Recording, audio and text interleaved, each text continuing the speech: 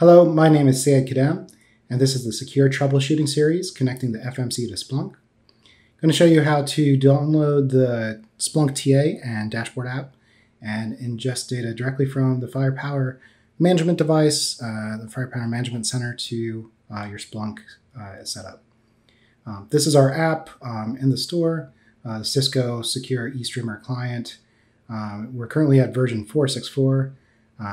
So you do need to download the TA as well as the dashboard to complete everything you need for Splunk ingest.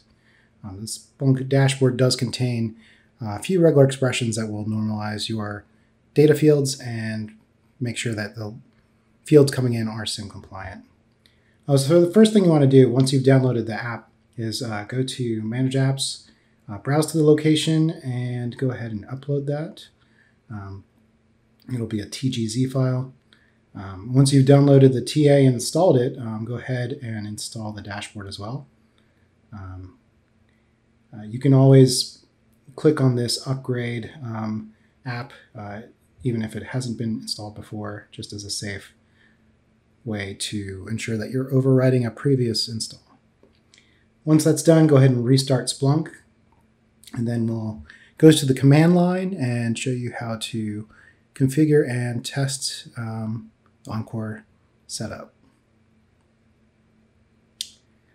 So once that's restarted, the first thing we'll do is we will go to the command line. That will be in etc apps TA eStreamer bin encore. And we're going to take a look at this eStreamer.conf file.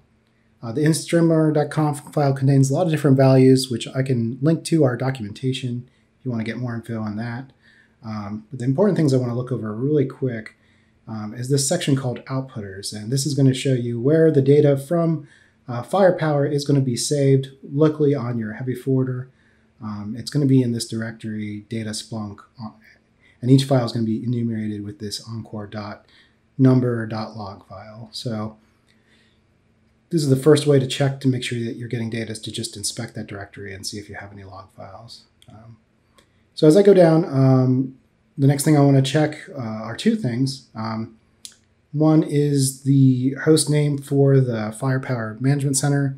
Make sure that's pointing to the correct location in your network. And I also want to take a look at worker processes. This will heavily depend on how much volume you are considering ingesting and what type of events you're sending over. If you're sending over connection events, you pretty much want to keep it the same at 4 worker processes. And depending on the volume, we have a guide that kind of tiers the number of worker processes to the volume that you expect. So if you have a high volume, like maybe 5,000 or 6,000 events per second, you'd want to max this out. But if you have a very low volume and you're only sending intrusion events or malware events, you can actually just pare this down to just 1 worker process. And it is more efficient if you do that. So I'm going to go ahead and change that here for this demo, put in my FMC IP, and I'll save this. After that, I'm going to make sure that I have my certificate file from the FMC copied over into the directory on the TA, the bin encore directory.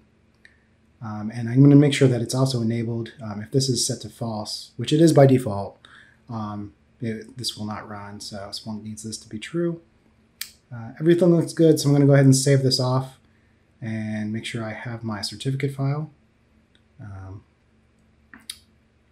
Certificate file, this, you may already know this from the FMC training, but it does have to be the same name as the endpoint that you're streaming to. So this 198.133.206, that is my Splunk box. And I'm going to rename it just to make it a little bit more generic, and I can point to that in my eStreamer.conf file, this client.pks file. So I'm going to copy it over. Had a little bit of trouble copying this over. I do want to make sure that it is in this Encore directory, and it looks like it is there. Great. I do have an old key file. I'll remove that. And once the certificate is in place, I can run a test, and from there, there are 2 commands that you need to run in order to generate the keys from the certificate. I'll run those briefly, and then we should be good to go. So as I go through here, if I just put the SPL Encore script, this is the script that pretty much does everything. I'm going to do a test to make sure I can connect to the FMC. It's prompted me for the password. Go ahead and put in the password that you used for your certificate file. Enter that here. And then since there is no key insert files, it's going to give you the 2 commands that you need to copy and paste. Those are right here. It is referencing a Splunk.home variable, so if you haven't set that up already, go ahead and export that. You can just type it in here like I'm doing, or you can set up your bash profile so that you don't have to type it in every time. That's probably the better way to do it. You also need to set up this LD library path. This is important for Splunk 8.1 and above. So Splunk has difficulty finding some of its SSL libraries, and setting this variable will fix that. So once those 2 are in place, and again, you can just type it here as an export, or you can go to your bash profile. Once those are in place, then you can run these commands, and it will generate the key insert files that you need to connect to the FMC. So now that that's all in place, I'm going to copy over the first command, put in my password. That looked like, and if you get this Mac verified OK, that means it worked. If you don't get that, you should retype the command and start over and delete any stray key or cert files. So that looks great. Took the password for both commands. I ran the test command, and it came back with a valid response and a successful connection. So from here, I can run a few different commands. I'm going to go ahead and do the start command. You can also do a foreground, and you can actually see in the console everything that it's doing. It's starting up Splunk, and it's emitting those to the log file. Right here, using that command, I can see that the service is running, and there's 2 instances of that. So that's good. Now I'm going to go to the data directory and make sure that data is being written out to the location I specified in my eStreamer conf file. And yeah, it looks like it is, so that's great. I'll take a quick look at that, and yep, here are the events that I'm getting. If I just take a closer look, I see rec type 71. That is a connection event. So right now I can see there's connection events in my raw data getting to this directory. And from here, Splunk in the inputs.conf has a monitor stanza that is looking at this directory and ingesting it directly into the Splunk instance. So I'll just go and verify that. The inputs.conf, yep, see it's looking at the TAE streamer bin encore data directory, which we just looked at. It's not disabled, so it should be ingesting it. It's giving it the source type name. That's the default source type we use. You can also, in that stanza, put an index in, and a lot of people do that. We don't do that by default. But if you wanted to send it to an index, that would be the place to specify it. Now, if I go to do just a generic Splunk search and I look under data types, I can see that I do have some data under that source type. So that's another good indicator that Splunk is able to pick up the files that we've generated. So I'll do a search really quick for the data that we just ingested. I'm going to narrow it down a little bit to the time frame that I'm expecting, the time frame that we saw before. There's one thing that's a little bit tricky. The time is based on what you've set in your configuration. So you can ask for, data from all time, from 0 time, from right now at this point in time, or from a certain date. So if you do kick off, an encore process, and you set 0 time, it's going to go back into the past, and the event time will reflect the past time, not the current time. So a lot of people, if you're doing the search within the last 24 hours, it may not show up any results if you're setting it off to ingest from Genesis time. So that's something to be aware of, is the timestamps. And actually, I can take a look at this bookmark file. This will give me the current time at which Encore has processed events. It's kind of like a checkpoint. So if I look at it here, it's saved data up to this point in time from the FMC.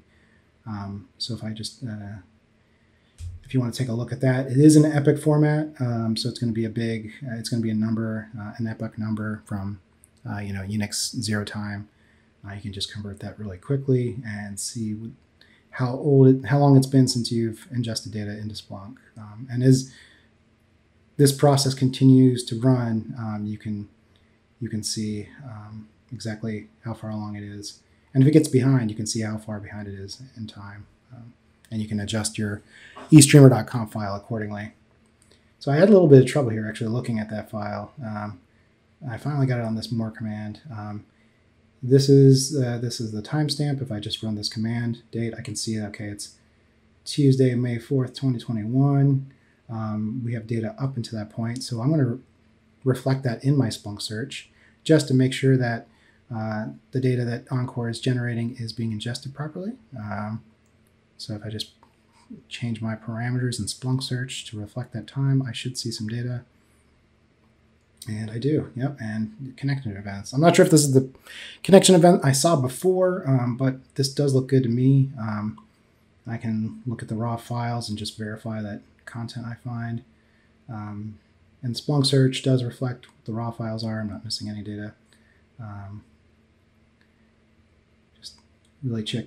So it looks like, yeah, this Encore is running. It's gotten 6 more hours worth of data. So if you see, it went from May 4th on the 12 a.m. to 6 a.m. So it's progressing quite nicely. And yeah, I'm going to just leave this alone and let it go ahead and generate the data it needs. And I'll look back later and monitor it from time to time. So this is the TA. We also have a dashboard app, which we'll showcase in another video. But for all intents and purposes, if you want to get the data from the FMC, this is all you really need. And you can run a Splunk search on the source type or on the index if you chose to set it up that way. And from here, we can go and see how this data is represented in the dashboard. I'll go ahead and modify that time really quick. We'll just do a brief query here. I won't go into everything into a lot of detail. We'll have a separate video for that. So May 4th, and take a look at that, my high-level dashboard. And it looks like I don't have any indications of compromise, but I do have intrusion events.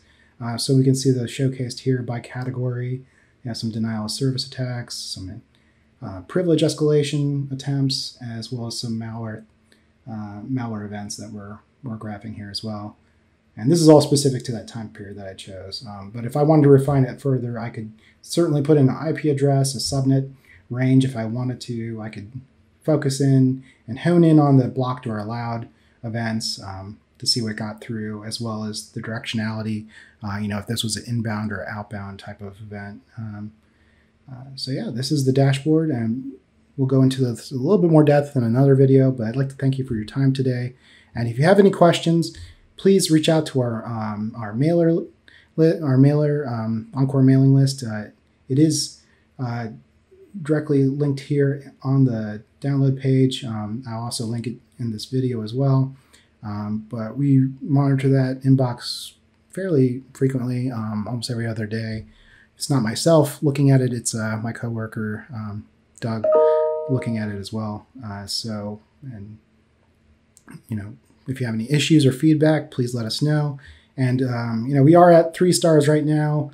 It would be great if we could up that. I want to, make this app work for you. So please give us some feedback, what we can do to improve this. And if you're happy with it, please give us a good rating. I appreciate that.